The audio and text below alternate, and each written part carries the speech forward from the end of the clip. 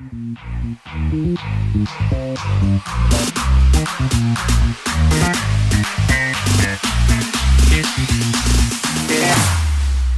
we go now.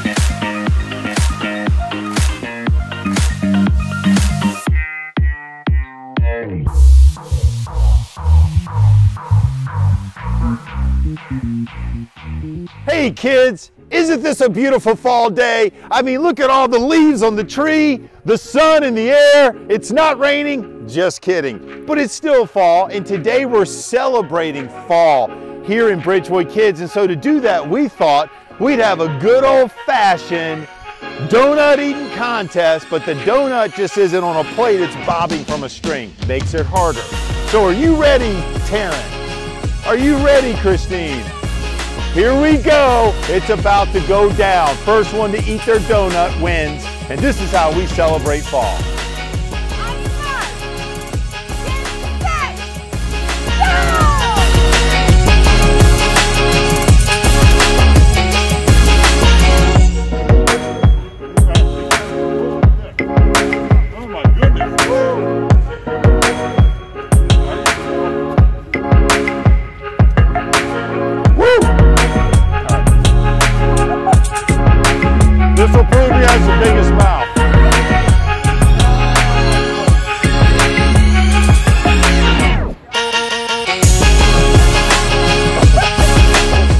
I feel like I'm eating that manna from heaven from a week ago.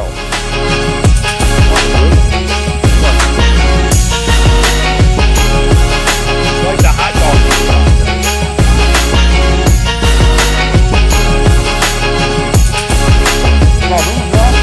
We can't even talk right now. Here you go, Taryn. Let me help you out. Let me throw them all over the donut, kids.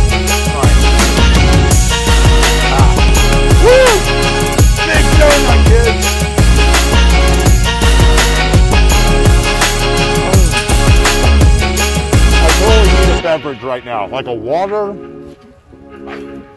some apple cider to wash this down. Wow, man, I think I got indigestion.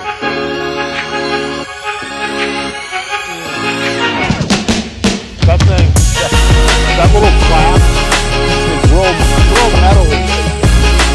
Oh. Yeah, lucky me. Lucky me.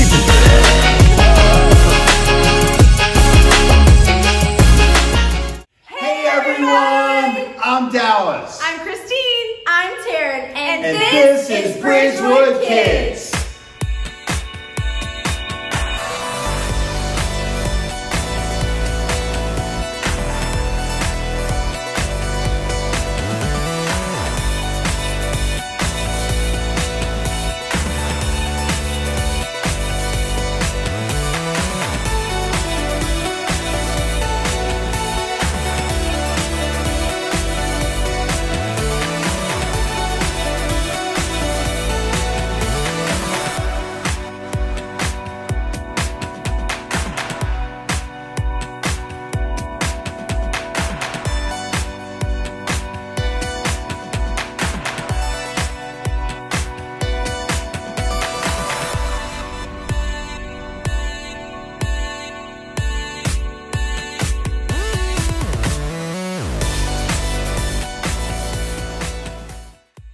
We're so excited to have you here with our Bridgewood Kids Online Experience. We're getting ready to send you to some worship in just a few moments. But before we do that, we gotta let you in on our social media platforms. Follow us if you're not already doing so at Bridgewood Kids on either our Facebook or Instagram pages. So much stuff is there that can keep you connected to Bridgewood Kids all throughout the week until you get to hang out with us each and every weekend.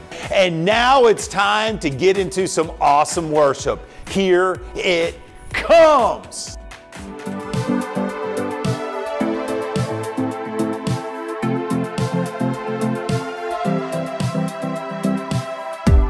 When night has fallen, when fear is calming, still you're calling me. When faith is lost and my hope exhausted, you will be my strength. When my mind says I'm not good enough, God, you're enough for me. I've decided I'm not giving up, 'cause you won't give up on me. You won't give up on me. Your love is holding on and it won't let go. I feel it breaking out like an echo. Your love is holding on and it won't let go. I feel it breaking out like an echo, echo in my soul.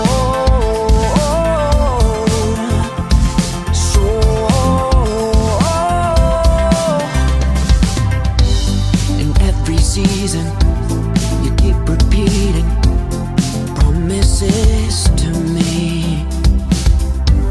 Now there's no stopping what you have started until it is complete. When my mind says I'm not good enough, God, you're enough for me. I've decided I'm not giving up, you won't give up on me. You won't give up on me. Your love is holding on and it won't let go. I feel it breaking out like an echo. Your love is holding on and it won't let go. I feel it breaking out like an echo, echo in my soul.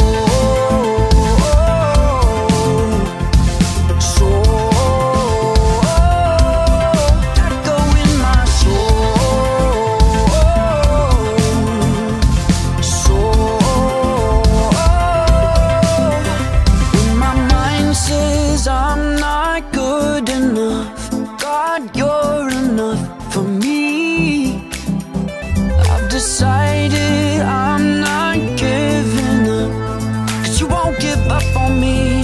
You won't give up on me. Your love is holding on and it won't let go. I feel it breaking out like an echo. Your love is holding on and it won't let go. I feel it breaking out like an echo, echo in my soul.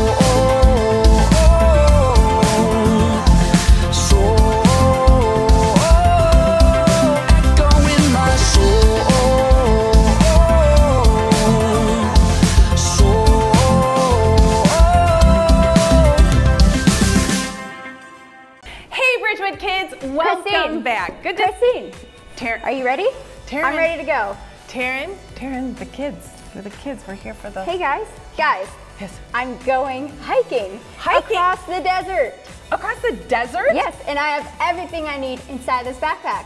Wow, that's a very nice backpack. You have Very everything nice. though? Well, I'm missing one important thing. Okay, well let's check it out and see what else that you are missing, because you know you do need a lot when you go across the desert. Do you have a flashlight? Yes. Do you have some water? Absolutely. Do you have some pizza? Of course. Okay. A map. I got it all. Okay. Just except one thing. What? What I'm missing is a friend. Oh. So, if you were going hiking across the desert like me, would you want to go alone or would you want to go with a friend? Well, I would definitely want to go with a friend. Travel is so much fun when you have more people with you, especially if you have a guide, somebody who knows where they're going.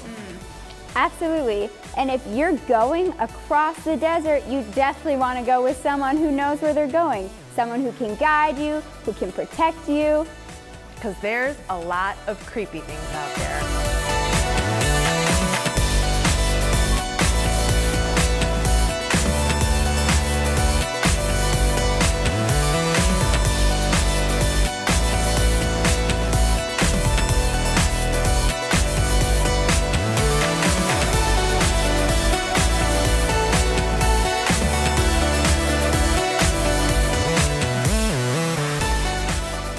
Ew, those are really creepy.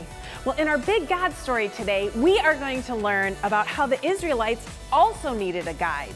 They needed somebody to help them go through the desert. Remember when they had no food or water? Last week we heard about how God provided water and food for his people after they left Egypt. Oh, okay. So we're getting started with our lesson now. Yes, we can go hiking later though. Okay, well, God did not just give his people anything. He gave them something super important, something they needed, and that was his presence. He was near them and comforted them. But God is not a human being, so he showed his presence in a different way. It was a pillar of cloud and fire. This pillar looked like a cloud during the day and looked like a fire at night. God was present in the pillar of cloud and the pillar of fire. He traveled with them on their trip from Egypt to their new land. The cloud just didn't travel with the Israelites, but God also guided them. Have you ever been in your parents' car and you hear something like this? Recalculating. God is like a GPS, but much better.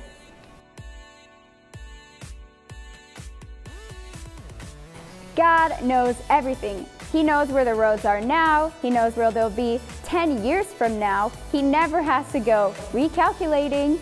He just knows. God never has to stop. He knows everything. It must have been wonderful to have God as their guide and GPS. God showed them where to camp to find water. He helped them find the best route through the desert.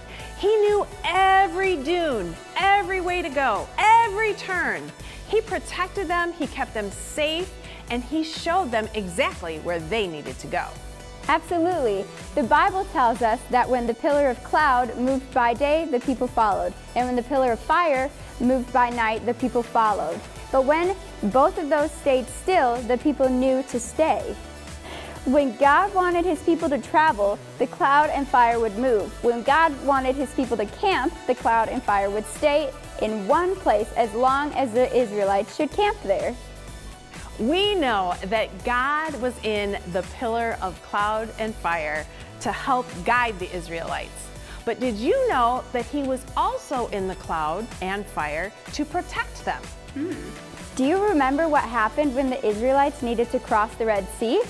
Pharaoh's army was chasing them, and the Israelites were afraid they might be captured or killed. But just when it looked like the Egyptians were going to capture the Israelites, the pillars of cloud and fire moved from in front of them, guiding them, to behind the Israelites to protect them. Exodus 14:19b through 20 says, "The pillar of fire and cloud stood between the Israelites and their enemies. That night the cloud and fire protected the Israelites by giving them light and by hiding them from the Egyptians. God's presence protected the Israelites." All during the rest of their trip, the Israelites could look up and see evidence of God's presence. They knew when to rest and when to travel. They knew God could protect them when they needed his help. Did you know that God hasn't changed? He's still among his people. And when we invite Jesus into our hearts, he is our Savior, our protector, and our guide. You may see God in a cloud or in a fire, or you may not. Either way, God hasn't changed and he is still with us. Have you asked Jesus into your life? When you do, he becomes your guide and your protector and brings you into right relationship with God. Just as the pillar of fire and cloud did not leave the Israelites alone in the wilderness, once you ask Jesus into your heart and life, He will not leave you alone in life. That's right. And Jesus said that the Holy Spirit would come and live in us. So God's presence never leaves us because He's actually living inside of us. And so we're going to end by praying today. God, we thank you so much that as we read your word, we know that you guided the Israelites. And Lord, we're grateful and happy to know that you also guide us in an even cooler way than it was for the Israelites. Not only are you in front of us and behind us, but you're inside us, God. We love you so much. We're grateful for who you are, and I pray in Jesus' name, amen. Amen.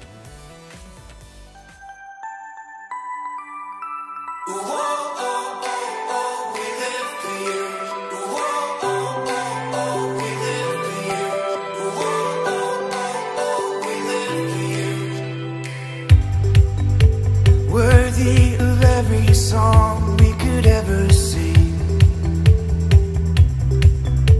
worthy of all the praise we could ever bring, worthy of every breath we could ever breathe. We live for you, oh, we live for you. Only there is no one like you, there is none beside you.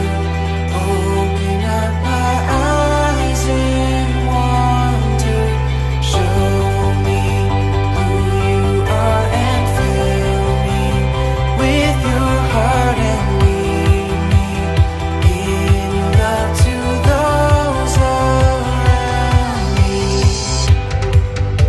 Jesus, the name above every other name. Jesus, the only one that could ever save. Worthy of every breath we could ever breathe. We live for you, oh, we live for you. Holy, there is no one like you, there is none beside you.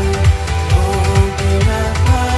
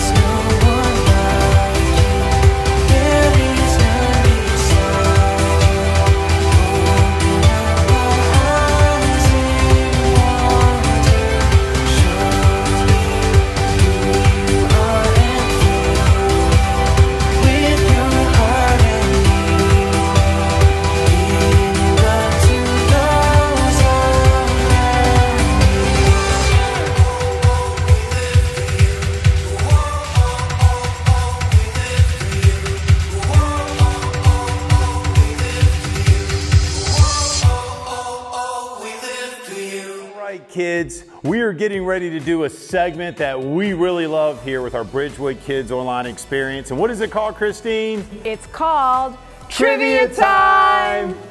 Yes, and today's answer for the first question can be found in Exodus chapter 13. So here is question number 1. How did the Israelites know where to go?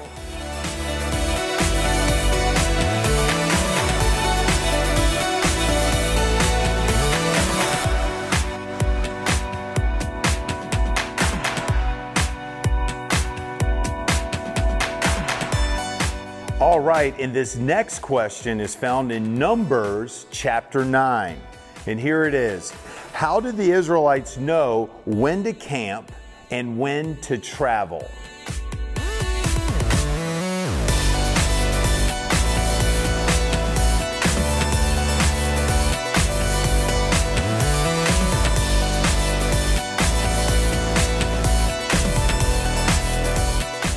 And question number 3, the answer can be found in Exodus chapter 14. How did the pillar of fire and cloud protect the Israelites at the Red Sea?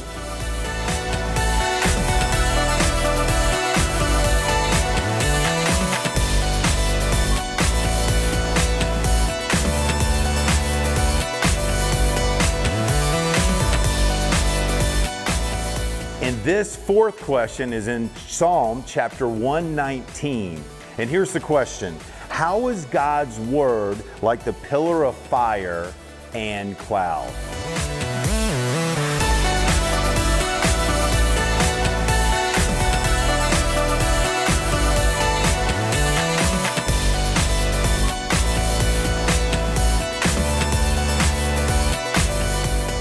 Well, I love the pillar of fire and cloud story. Cool. Shows God's protection and shows how he can guide us. But Dallas, we've got one more thing! Before we close this online experience, we always like to leave you with one more thing, and that is, we want to be kids so close to Christ that everyone in the world will know him. See you, kids!